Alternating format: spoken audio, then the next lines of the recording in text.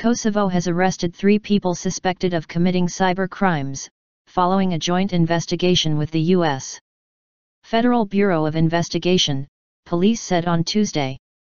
Charges against the 3 Kosovo men, aged between 23 and 26, include theft of personal and banking data and online sale of malicious software to infect computers, according to a police statement.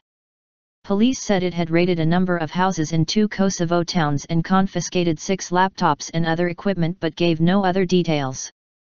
Kosovo, which proclaimed independence from Serbia in 2008, is one of the poorest countries in Europe and is trying to improve its image of a country afflicted by widespread corruption and organized crime.